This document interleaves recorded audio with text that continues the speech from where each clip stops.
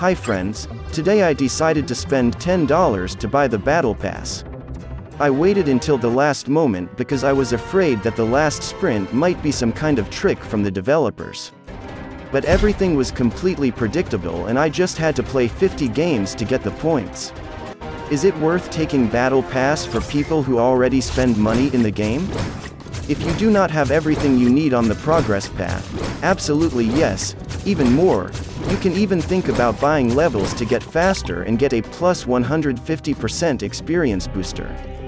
Well, or are you just like me collecting all the skins in the game? But I'm sure the developers should reconsider awards in Battle Pass and add their coins. For at the moment, many of my friends who play economically do not see the point in spending money only on credits and blueprints. Okay, well, if the developers have decided to add vanilla skins and that pink unicorn lancer, it's time to play his first game on it. Watch the video to the end, subscribe and enjoy watching. See you in the next video.